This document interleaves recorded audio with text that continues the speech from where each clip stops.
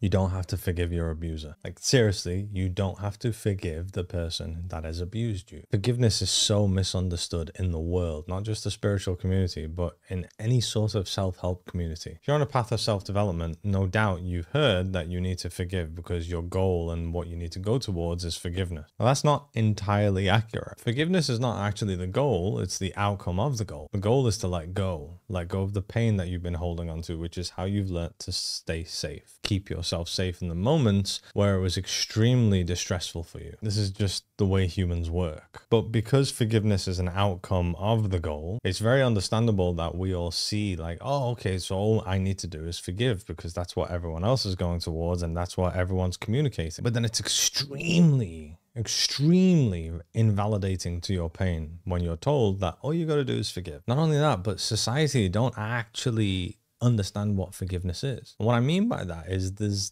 a version of forgiveness that most people are subscribing to. Because we've lived lives where we were brought up in a world where if we argued with a sibling or another child or anyone, there'd be this element of, okay, you got to make up and get on with each other. Regardless of what your boundaries are, regardless of how you feel, regardless of what happened, you have to make up and just get on with each other. So there's an element of that experience when we think about forgiveness. We think about forgiveness as, oh, okay, I have to be okay with what happened to me and just allow the other person to get away with it and just continue on the way things were, like everything's okay. That's most people's view of forgiveness. But that's insane. You do not need to forgive the person that abused you because no one in the world can forgive for wanting to or choosing to. Forgiveness is not a choice. The goal is to get to a place where you are going towards and understanding the parts of yourself that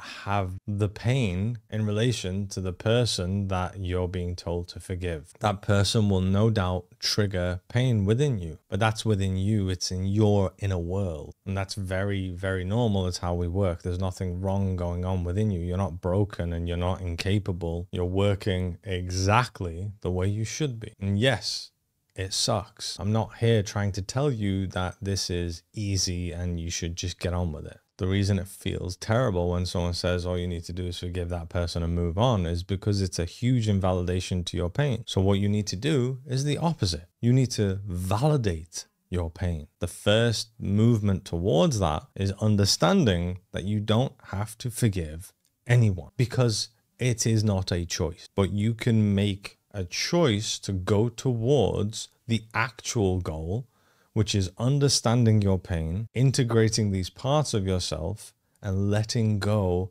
of that pain. The outcome of that will eventually get you to a place in your life where you're not holding on to as much pain in relation to that person and therefore won't really care anymore. And what I mean by care is that it won't be as strong and powerful within yourself. The pain won't be as intense, and you'll eventually get to a place where we can define it as forgiving. But again, not the version of forgiving that society has programmed into all of us. Even if you get to a place of forgiving someone through letting go, you never ever need to let that person back in your life. You never ever need to be okay with what happened to you. You never ever need to be okay if a behavior is there and you don't want it to be there. It's completely okay to set boundaries. We are creatures of needs, and the reason we hold on to our pain is because we have unmet needs. In the moments we had the experiences where our pain manifested was because of unmet needs in that moment. Whether that need is for safety,